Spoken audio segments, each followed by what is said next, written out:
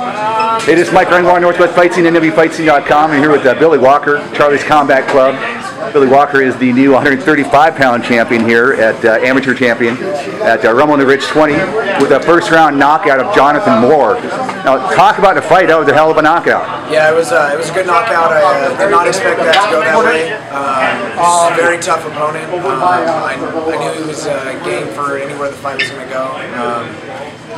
Initially, I wanted to get the clinch and work the knees and get it to the ground, but you know, he was very timid on wanting to close the distance, so I used that to my advantage. I probably had like 6-7 inches of height on him. Caught him with an overhand right when he was backing out. So. Just like that. Well, caught him with an overhand right and I put him out. He fell down, woke back up, hit him with a couple hammer fists, and finished him off.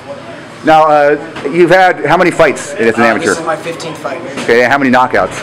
This is my second knockout. Second knockout, right on. Now, what's your plan here in the future? A couple things I want to work on, just to kind of tighten up my game before I turn pro, because once you turn pro, that's when your record really means everything. So I want to make sure I've kind of worked out all the kinks in my game, and then when I turn pro, I can kind of hit the ground running. All right, now you're with Charlie and Charlie Pearson and Charlie's Combat Club.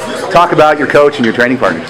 You know, Charlie Pearson, one of the top coaches in the Northwest, hands down. My training partners are Chad Douglas, who's a beast. You know, I got Brad Fulward, Sam Thies, a lot of tough teammates.